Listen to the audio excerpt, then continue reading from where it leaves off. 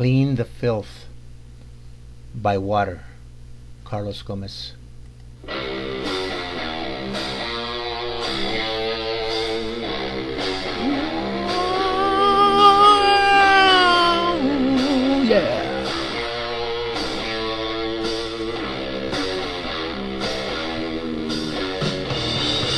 Grab a broom, a bucket and a mop.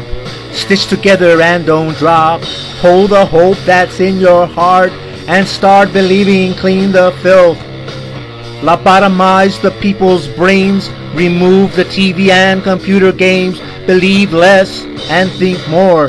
Find the truth. Open the door.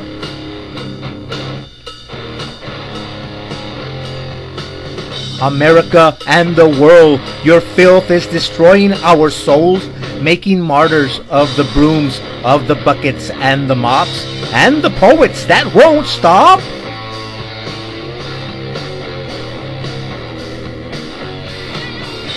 Grab a pencil or a pen, write a poem about her sins, casting light upon her crimes, about the politicians' lies. Remember not too long ago, as a child having my mouth washed out with soap. This should be done to governments, religions, and all other establishments that are corrupting our lives, who have brainwashed us with their lies. Where are the writers and the healers, the soldiers that fight with words and not with guns?